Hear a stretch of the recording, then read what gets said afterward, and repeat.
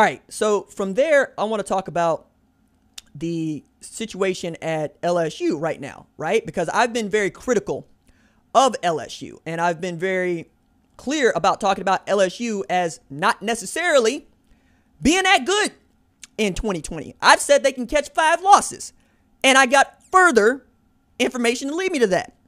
Kary Vincent Jr. has opted out of playing at LSU this year. That's a starting safety. And I'm going to read you his letter that he posted to Instagram about an hour ago as we're doing the live show.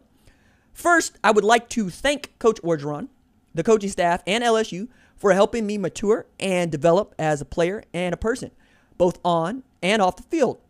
Winning the national championship last year was something that I will cherish forever, and the experiences of the 2019 season proved to me just how important teamwork, leadership, being selfless is to the success of an organization.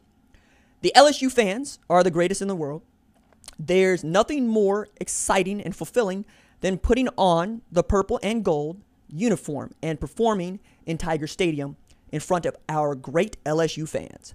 With thoughtful prayer and lengthy discussions with my family, we feel that it is in my best interest to opt out of my final year at LSU and begin training for the NFL Combine. I have worked long and hard for the opportunity to play in the NFL.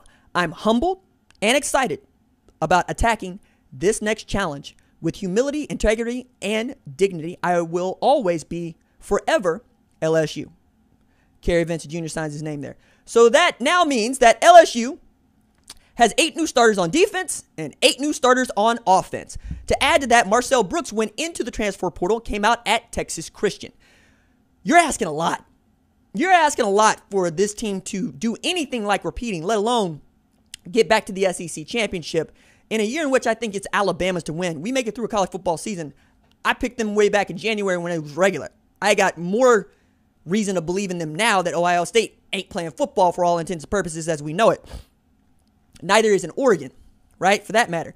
And now LSU not just has 8 new starters on offense, they're starting a new quarterback.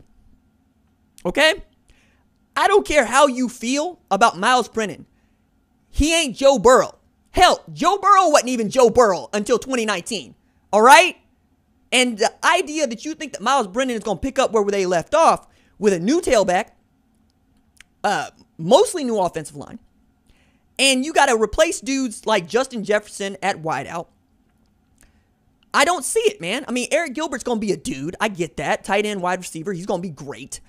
I know what we have in Jamar Chase. I know what we have in Terrace Marshall, right? But outside of that, everybody else is new, right? Everybody else is a new starter. Literally everybody else.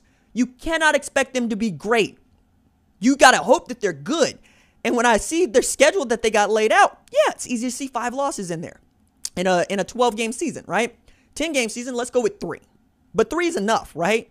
You go 7-3 in a conference-only regular season, that ain't going to be good, especially as the defending national champs. Defensively, you got to hope Jabril Cox is the goods coming out of North Dakota State. Otherwise, you're up a creek at middle linebacker. You have a new defensive scheme. You have a new coordinator. This is not a great look for LSU. This is going to be hard. Like Derek Stingley Jr., you know how much I believe in him. You know how much I love that kid.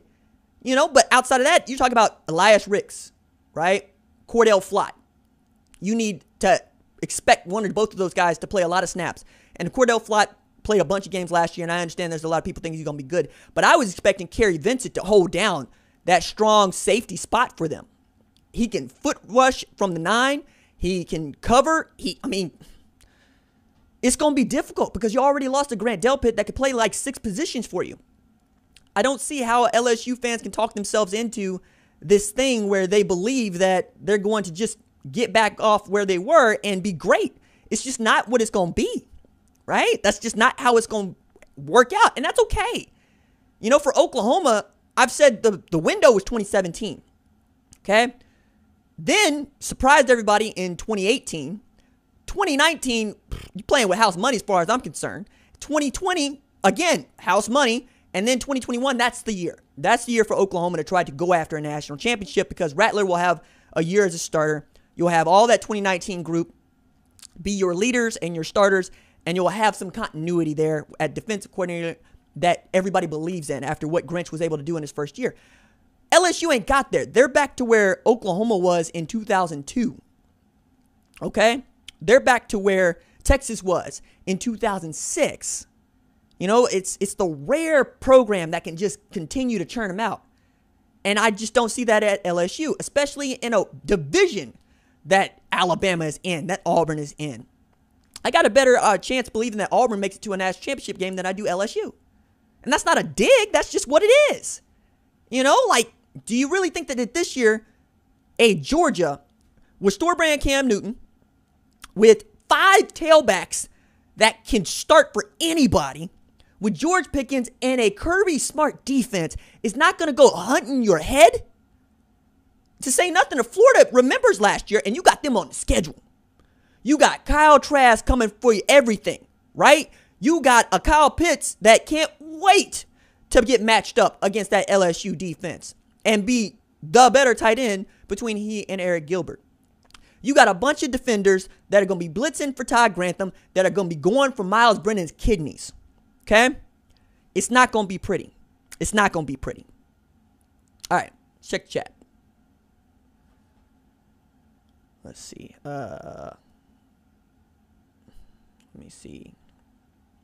LSU needs a Thunderdome. Yes, they do. You asking a lot, dude, of OU. Yeah, I've been saying that. Like, I've been very clear about that. Like, I don't understand how you could say that I'm a homer listening to me talk about Oklahoma, right? It's the squad. It's the squad. But I'm also very clear about that, right? I've always been very clear about that. And I've been dunking on this idea of Oklahoma ruling the Big 12 because it feels like being All-State in Rhode Island, okay?